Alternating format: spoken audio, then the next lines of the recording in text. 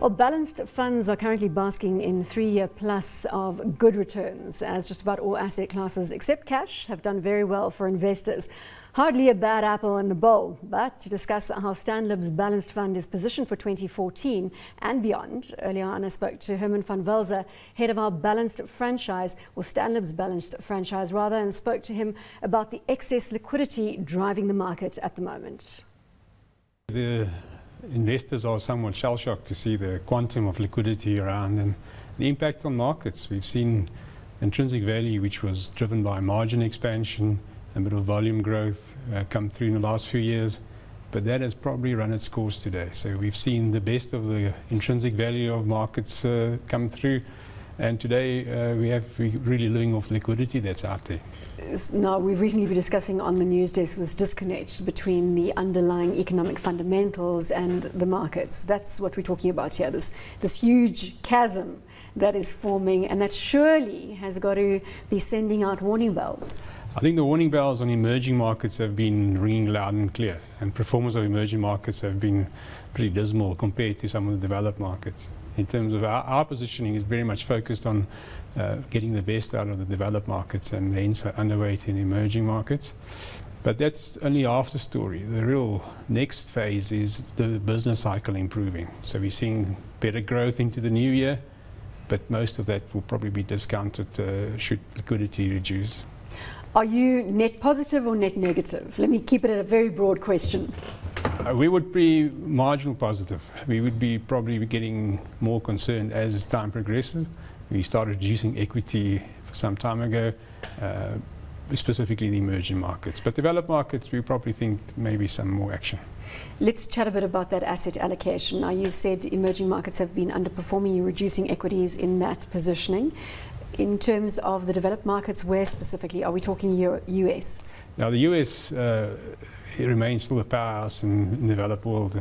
It's after the world's market cap, so to be finding value in that area seems quite is apparent. And our overweight to US remains, and Japan. That will be the two big overweights in the developed market. Underweight all emerging markets, including South Africa. So that's really a strategy that we will apply today. All right, now this is interesting. We're underweight South Africa and we are hitting new record all-time highs on a daily basis. It has to reverse at some time. Is that what you're saying? Well, if you look at all the drivers of the South African market, the only one that is standing out is just the global business cycle adjustment. Intrinsic value, margins, consumer, our own data, nothing is actually working in our favor. We really are struggling to make some bullish scenario for South Africa. Bonds, where do you stand on domestic bonds? The bond trade for some time has been pretty well flagged. We've seen the dry run with the quantitative easing issues in June. So in June we had a dry run on what could probably lie in store. Bond markets reacted quite quickly in terms of the adjustment to liquidity. We are of the opinion that liquidity will reduce, well, actually will change going forward into the new year. So tapering will happen.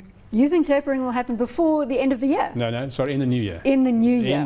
We've got to clarify that stance. So tapering will definitely happen in the new year.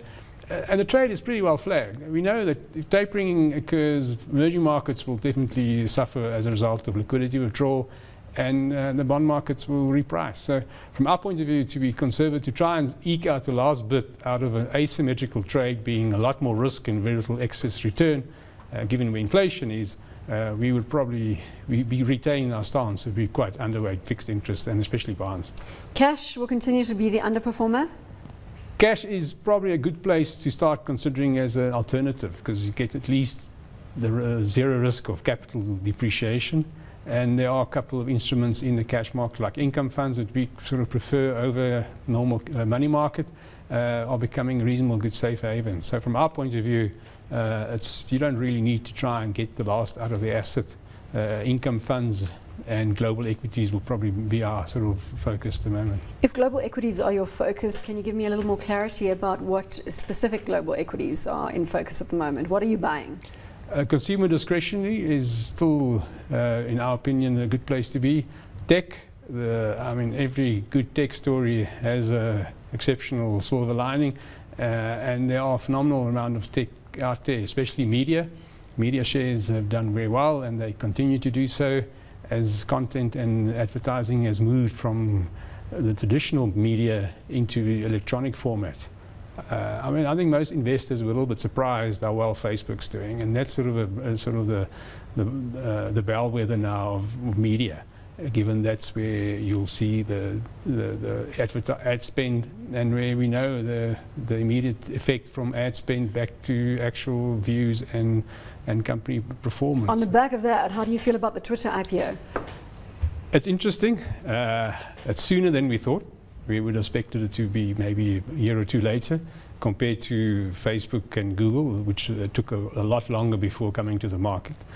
I think investors will be hard-pressed to ignore it.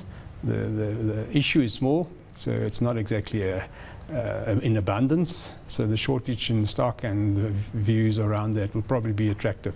So our view is that it will be people will be adding to it. So it will be definitely. So tech is the exciting story that you media tech, which is now today are classified as tech, because there's very little media that's classified in publishing. So. Oh, I like that as being a media player. It pops up in the South African space as well, in the African space.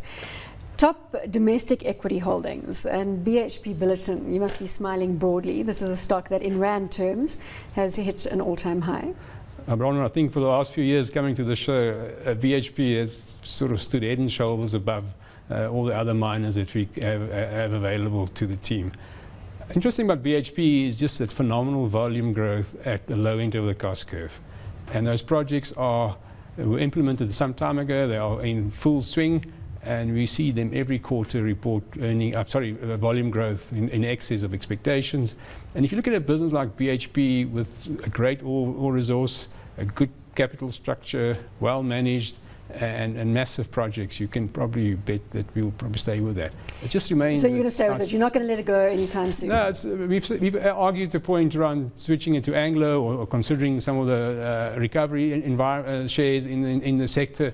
But if you consider everything, you're still way off keeping BHP Billiton. And the differential between BHP and the other miners is just widening just about month on month. Sasol is another firm play that you've been chatting about for a long time. You're not going to pull out of this position now, are you? Sasol was maybe a little bit different. We were probably later in Sasol than what we've been in other shares. But our views on Sasol has moderated. We think, it has done a lot. But the essence of Sasol is the cost-cutting initiatives. Investors are somewhat doubtful that the targets of management will be achieved, and management seems to say they are under-promising. Management as in David Constable? David Constable, and he's sort of taken his stance forward that the company has to be more competitive globally and more competitive in its own markets. So we sort of think that will be the second leg in Sasol. The first leg has been the currency and the oil price, and the sort of better comfort around capital projects that is coming through, and now the next leg will be the cost cutting. So if you follow management and maybe exceed what they will achieve, we probably think it's a reasonable place to be. The rand hedges within the portfolio, with the dollar rand where it is right now, I mean, is that something that you play specifically? Yeah, all our top four are all rand hedges. I would say at least 50% of the portfolio is focused in big cap rand hedges. And that sort of fits back to our strategy of being very cautious on emerging markets, and being that they're not attractive in a number of fronts. And that sort of gives us the comfort that should the world adjust to tapering and liquidity adjust, the rand hedge shares are a good place to be. Another theme that came about last night is that Mediclinic is actually a rand hedge. Have you been looking at that stock in that light? Ron, we have our own group of medical shares, and that excludes Mediclinic, but we do own Life Health and Netcare and Aspen. So we have Aspen would be more classified into rand hedge strategy, but from our views, there's Netcare and Life Health being a South African play.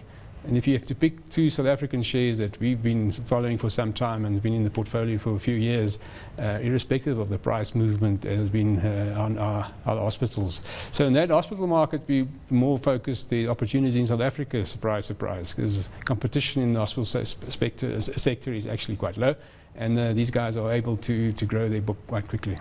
Vodacom and MTN in your top 10. You've got bigger exposure on MTN. In fact, that's your second biggest domestic holding. And Vodacom's still within that top 10.